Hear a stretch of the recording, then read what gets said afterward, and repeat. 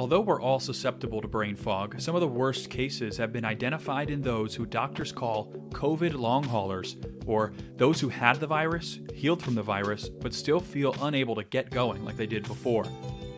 In February, the National Institutes of Health opened a study into long COVID and its effects here in America.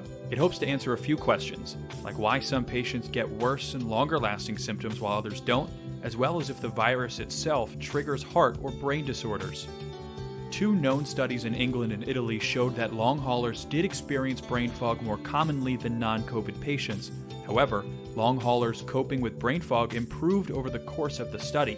Their bodies may have just responded to being sick with the side effects rather than having the virus itself. Carmine Pariante, a professor of biological psychiatry at King's College in London, says brain fog is the cognitive equivalent of feeling emotionally distressed, almost in the way the brain expresses sadness beyond the emotion. Until formal conclusions are found, doctors recommend 3 things. The first, get aerobic exercise. It releases a protein called brain-derived neurotrophic factor that makes it easier for cells to connect and grow. Second, eat a Mediterranean diet of fruits, veggies, nuts, beans, and whole grains to improve heart health while avoiding drugs and alcohol. Lastly, use cognitive stimulants like board games or puzzles to work the cerebral cortex. When socializing, try something different, like a new outdoor activity. The variety fires new synapses and improves mood.